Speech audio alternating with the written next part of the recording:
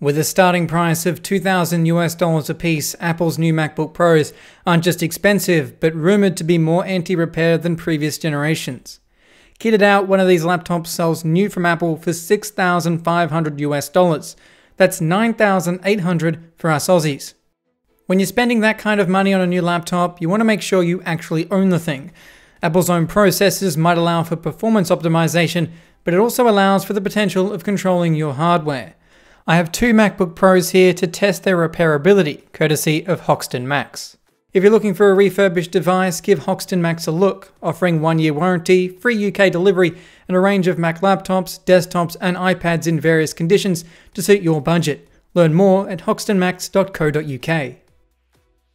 Like Apple's iPhone, opening the MacBook Pro requires a specialty pentalobe driver to defeat Apple's security screws.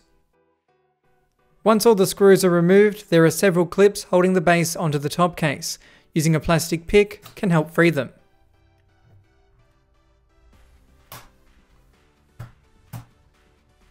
Inside, we see the beautifully dark insides of the MacBook Pro. I'm not surprised to see the SSD NAND flash soldered in place, as Apple's been doing this for several years now. The only computers they sell with removable NAND is the Mac Studio and Mac Pro. Also visible is the glued-in 70 watt-hour battery. Before proceeding any further, I'll open the other MacBook Pro. It's an identical machine that we'll use to swap parts with, allowing us to see if Apple rejects replacement parts on their laptops like they do on their phones. Despite being the same model, both with 1TB of storage, one laptop has extra NAND chips. But other than that, these two are identical machines. Apple is still using thin flex cables to drive their LCD display. I can already see wear to these ones. They have offered free repair to some but not all affected MacBook Pro models, where these cables have caused display issues after wearing out. I can only hope the newer models have improved resilience to this wear. Even so, sometimes accidents happen and you'll need to replace the display. This is what we'll be testing first, that is, after I disconnect the battery. I have labelled each computer's display, top case and logic board so that we can keep track of everything.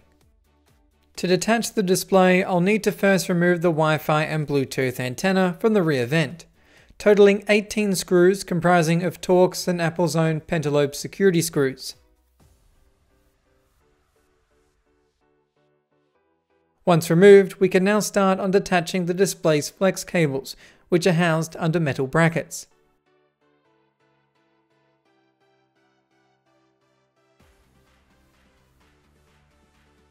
There is a third cable to the side of one of the hinges that is responsible for reporting the angle of the display.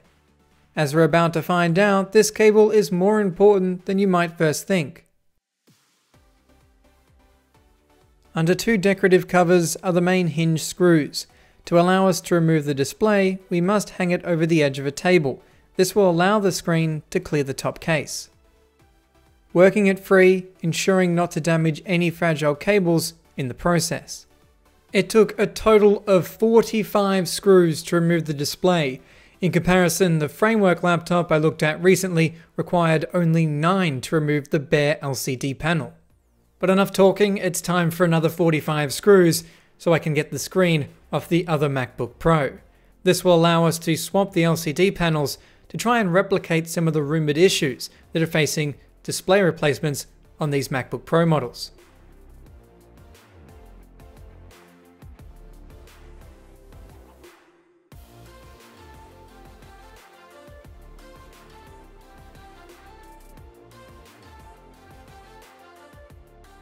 With the display loosely attached, I can connect the battery for a test.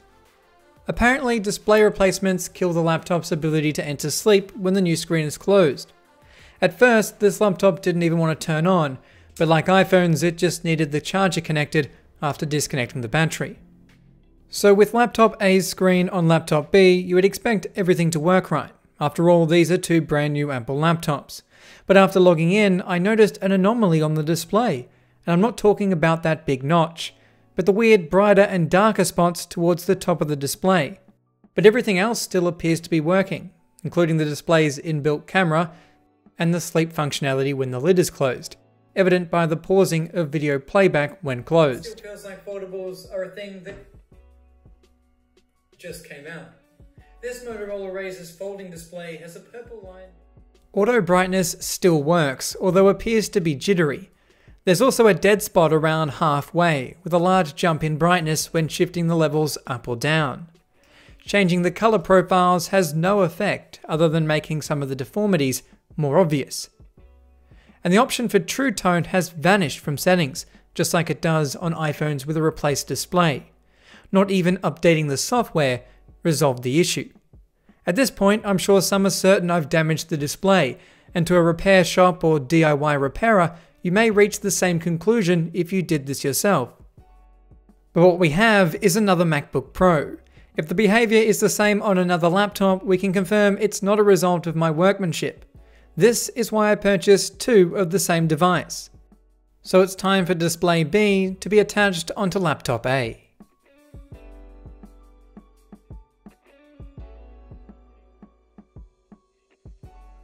And would you look at that? Not only do we have issues with the display, but they are identical to the other MacBook Pros, even the size and position of the marks.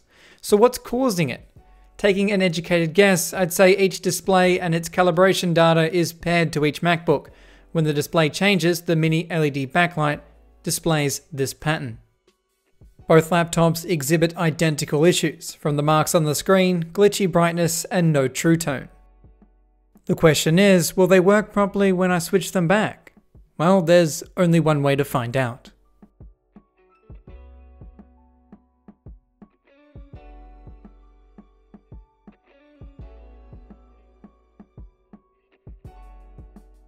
With laptop A's screen back on laptop A, the marks and glitches are gone, and it works as intended. But what about that rumoured sleep issue? Well, we're not out of the clear yet. Remember that little cable I said was of importance? This is it. The lid angle sensor. Basically, every laptop for the last 20 years has used a magnetic Hall effect sensor to detect if the display is closed. A magnet in proximity to the sensor and the screen shuts off. Simple and effective. But it appears Apple has decided to think different. I assume their approach is similar but works on the magnetic field's direction, not distance. We'll swap this little sensor and see what happens.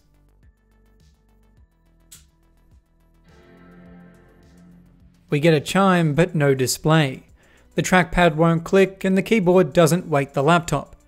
Not until I press the power button that we see the lock screen, but still the keyboard and trackpad don't work. Have we just crippled a several $1,000 laptop by replacing one small cable? I reopen the display again to find everything working. Just a glitch, right? Well, not quite. Moving the display, we find it shuts off at about 90 degrees and everything becomes unresponsive. But move it out of that position and everything lights up again.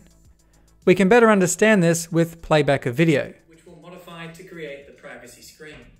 This should work on any... The video continues when the display is closed, meaning the laptop isn't going to sleep. It's not until we open it back up to 90 degrees when it shuts off and goes to sleep. Specifically, as I wanted the small version of the iPad. When we go past this range, it switches back on again. Versions newer than the Mini 3 have their glass. Both laptops now fail to sleep. Doctors call this insomnia. I wonder what the Genius Bar calls it. You can have just that. One difference between the two is one won't sleep no matter the angle. One odd thing I picked up on is that both machines deleted my fingerprint after doing this swap. This didn't occur with the display, only when I've changed the angle sensor by itself. Apple's self-service repair store will currently sell you the part to select countries, but it requires their approval and remote connection to your computer to complete the calibration. If you don't buy the part from them, they won't calibrate it. Either way, the only repair option is still through Apple. What happens when the laptop is no longer supported, or they stop selling the part? Is your laptop that could have cost you $6,500 US rendered useless over a piece of calibration you can't access because they won't give it to you? This calibration should be preloaded on the computer. You should not have to pay extra money to gain access to it. So I'm not sure if it's just luck or different models of screen. With the sensor swapped back, it now functions just like it did before, correctly. I'll get both displays reattached properly before we test what happens when we swap the logic boards.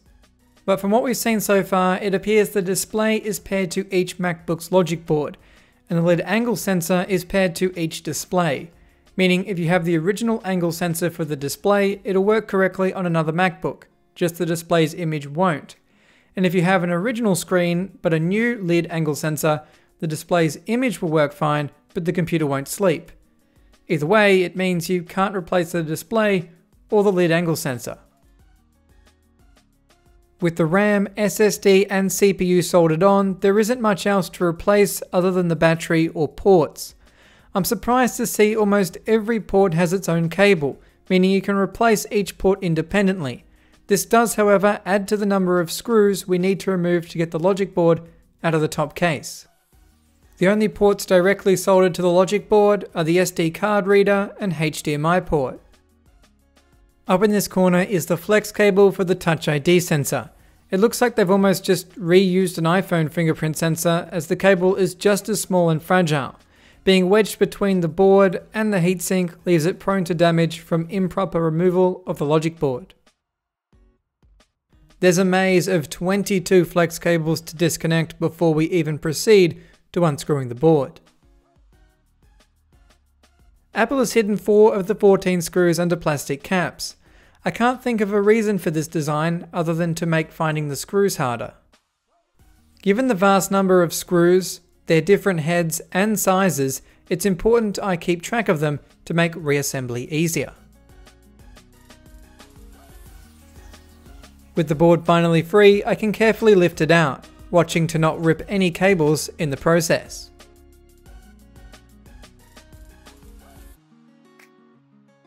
And there it is, a MacBook Pro with Apple's M1 Pro, 16 gigs of RAM and a terabyte of storage. Unfortunately, there's nothing to repair or upgrade here. But with it out, we can see the fingerprint reader and its flimsy cable. This would be so easy to tear if you're not careful. We can also get a look at those replaceable ports. You do have to remove the board in order to access them, but this is by far the most positive thing from a repair point of view so far. Having a peek at that keyboard, I did see a screw. Excited, I dug a little deeper to find dreaded rivets.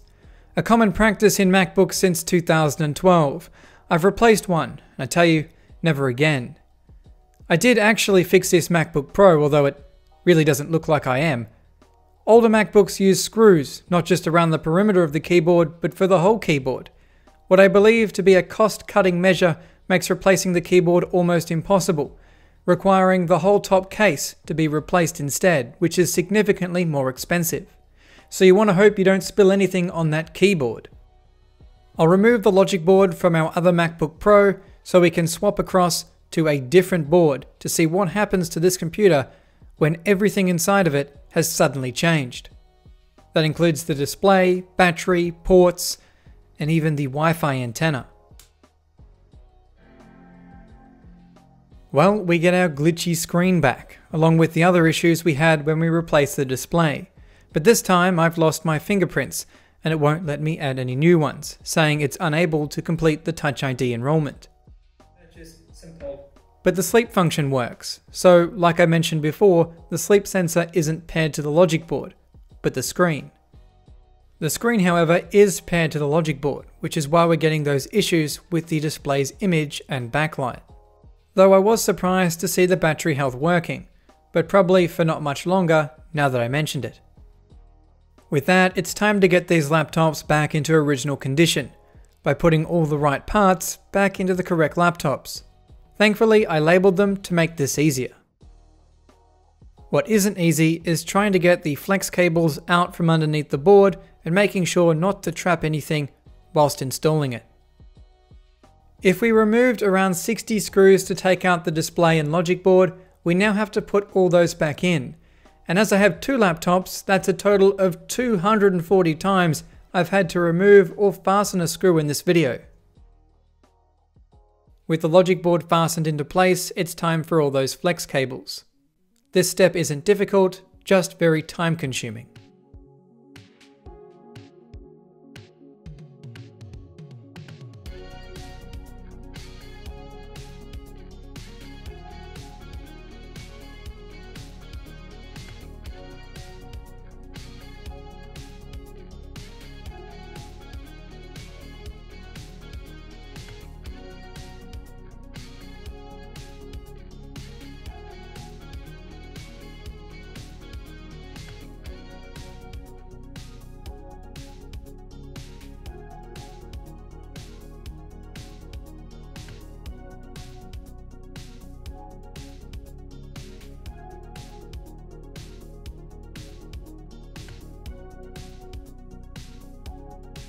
Now I can go ahead and attach the battery, its data cable, and the trackpad flex.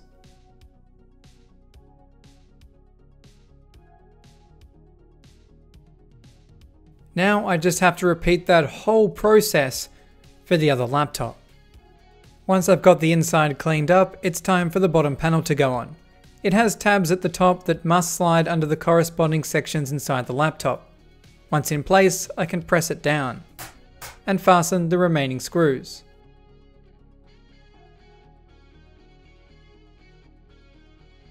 With one laptop back together, it's time for the other.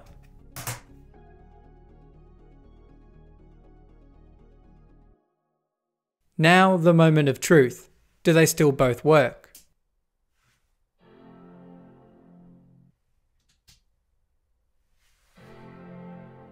And just like that, they're working like they were before I opened them up. And we're done. So this is it, the Apple Silicon MacBook Pro.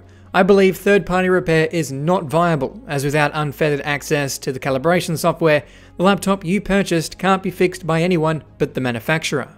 This laptop has great performance and loads of potential, but in terms of repair, it comes dead last. In the end, the MacBook Pro is a laptop with a soldered-on SSD and RAM, a battery secured with glue, not screws, a keyboard held in with rivets, a display and lid angle sensor no third party can replace without Apple, but it has modular ports, so I guess that's something. But I don't feel it's worthy of iFixit's 4 out of 10 repairability score, because if it breaks, you have to face Apple's repair cost. With no repair competition, they can charge whatever they like. You either front the cost or toss the laptop, leaving me wondering who really owns this computer.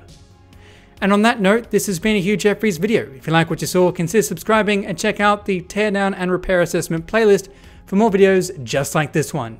And if you're looking for any used devices, be sure to check out my online store, link for which is down in the description. That's all for this video, and I'll catch you guys next time.